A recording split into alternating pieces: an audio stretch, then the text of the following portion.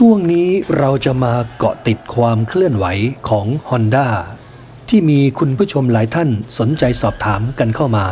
โดยส่วนใหญ่อยากให้ทาง Honda นั้นเปิดตัว Sonic 150R ออกมาแข่งขันกับ Yamaha Exciter 155ที่กำลังร้อนแรงอย่างมากในขณะนี้หลายท่านขอให้ผมถ้ามีโอกาสได้เจอกับทางผู้บริหารของ Honda ช่วยนำความต้องการของผู้ใช้คนไทยไปบอกให้ทาง Honda ทราบด้วยครับว่าขณะนี้หลายคนอยากให้ Honda เมืองไทยเปิดตัว Sonic 150R อย่างรวดเร็วตอบคุณผู้ชมเลยครับว่ามีความยินดีเป็นอย่างยิ่งถ้าหากว่าผมได้เจอทางผู้บริหาร Honda เมื่อไหร่แน่นอนครับว่าความต้องการของ Sonic 150R ของคนไทยนั้นโดยส่วนตัวแล้วผมเองก็มีความเชื่อครับว่ายังมีจำนวนมากเพียงแต่ว่าที่ผ่านมานั้นยอดขายของคู่แข่งอย่าง Yamaha Exciter 150ยังไม่ร้อนแรงเท่าที่ควรหรือแม้แต่ Suzuki Raider R 150 Fi ก็เช่นกันยอดขายทำได้น้อยมากทาง Honda ก็เลยยังไม่มีแผนในการเปิดตัว Sonic 150R ในเมืองไทยแต่อย่างใดผมบอกคุณผู้ชมไปหลายครั้งแล้วครับว่าความจริงแล้ว Sonic 150R นั้นเป็นผลงานของ Honda R&D เมืองไทยเราครับแต่มันถูกยกเลิกแผนการเปิดตัวไปเมื่อ10กว่าปีที่ผ่านมาทางอินโดนีเซียจึงได้นำแผนของเมืองไทยไปใช้ต่อดังนั้นขณะนี้นะครับฐานผลิตของ Sonic 150R อยู่ที่อินโดนีเซียครับ Honda มีทางเลือกอยู่2ทางก็คือนำเข้า Sonic 150R จากอินโดนีเซียหรือนำเข้า Winner X จากเวียดนามซึ่งเป็นไปได้ทั้ง2ทางเพียงแต่ว่าผู้บริหารชาวญี่ปุ่นของ Honda ในเมืองไทยนั้นเป็นอดีตผู้บริหารของ Honda อินโดนีเซียมาก่อนดังนั้นก็ไม่แน่ครับนโยบายต่างๆที่เคยเป็นมาของ Honda เมืองไทยก็อาจจะมีการเปลี่ยนแปลงไปดังเช่น CBR 250RR SP รุ่นใหม่ที่เป็นการนำเข้า 100% จากอินโดนีเซียดังนั้น Sonic 150R ก็อาจจะมีโอกาสนำเข้าสู่ตลาดเมืองไทยได้เช่นกันทุกอย่างขึ้นอยู่กับนโยบายนะครับที่มีการเปลี่ยนแปลงไปในแต่ละปีรวมถึงการเปลี่ยนแปลงตัวผู้บริหารทุกครั้งนโยบายก็เปลี่ยนแปลงไปด้วยมีหลายท่านอยากให้นำ Winner X 150เข้ามาสู่ตลาดเมืองไทยผมบอกเลยครับว่าถ้าเปรียบเทียบคะแนนนิยมหรือความต้องการของคนไทยอย่างแท้จริงแล้วระหว่าง Winner X กับ Sonic 150R นั้นผมมีความเชื่อ 100% ว่า Sonic 150R มีจำนวนมากกว่าเมื่อครั้งที่แล้วผมได้บอกไปแล้วครับว่าจากการสำรวจข้อมูลผู้ใช้มอเตอร์ไซค์ซึ่งเป็นแฟนรายการของเราระหว่าง Sonic 150R และ Winner X ก็ปรากฏว่า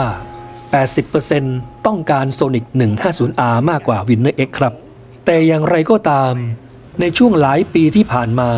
Honda เมืองไทยของเรามีการนำเข้ามอเตอร์ไซค์จากเวียดนามมากกว่าอินโดนีเซียโอกาสที่ Winner X จะเข้าสู่เมืองไทยนั้นก็เป็นไปได้แต่ว่าน้อยกว่า Sonic 150R ครับ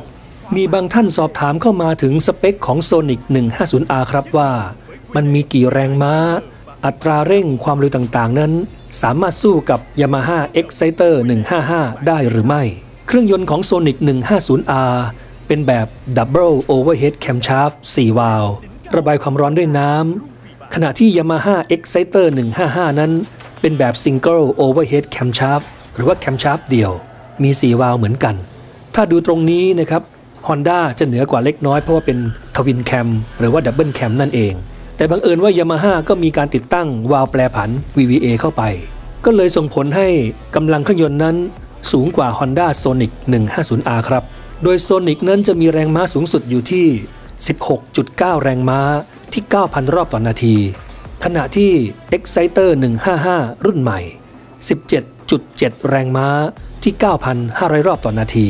แรงบิดสูงสุดของ Sonic 150R ทำได้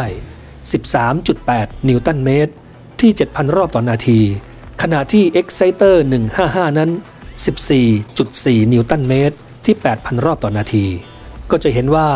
ทั้งแรงม้าแรงบิดของ Sonic 150R นั้นเป็นรอง Exciter 155 อย่างเห็นได้ชัดแต่อย่างไรก็ตามสเปคของ Sonic 150R นั้น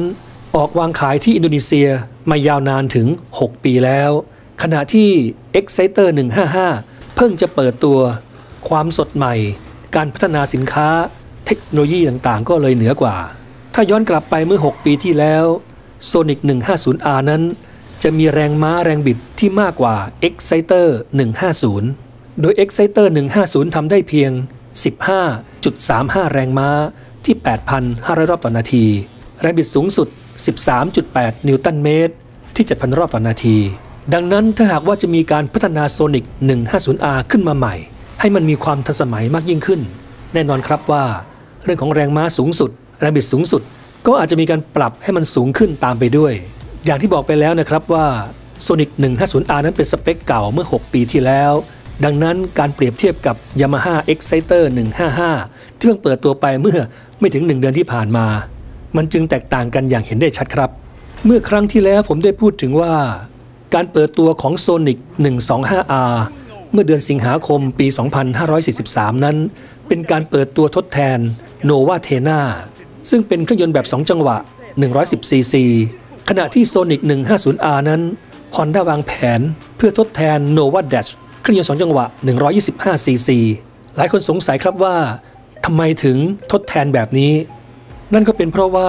เครื่องยนต์ 2 จังหวะนั้นจะมีอัตราเร่งที่ดีกว่า 4 จังหวะทาง Honda จะต้องมีการปรับ cc ของ 4 จังหวะให้มันมากขึ้นมากกว่า 2 จังหวะนั่นเองจึงจะเป็นการทดแทนอัตราเร่งที่ใกล้เคียงกันได้แม้แต่ CBR 150R สปอร์ต 4 จังหวะ 150cc ก็ออกมาทดแทน Honda LS 125R ในอดีตซึ่งเป็นเครื่องยนต์ 2 จังหวะ 125cc ขณะที่ CBR 250R หรือว่า CBR 300R นั้นมันออกแบบมาเพื่อทดแทน NSR 150 Double R หรือว่า NSR 150 SP นั่นเองมาถึงตรงนี้นะครับบอกคุณผู้ชมอีกครั้งหนึ่งครับว่าสัปดาห์หน้าผมอาจจะมีโอกาสได้เจอกับทางผู้บริหารของทาง Honda จะลองสอบถามถึง Sonic 150R อีกครั้งหนึ่งครับว่าจะมีโอกาสนำเข้าสู่ตลาดเมืองไทยหรือไม่เรื่องราวจะเป็นอย่างไรเราจะมาเกาะติดความเคลื่อนไหวกันต่อไปในโอกาสหน้าครับ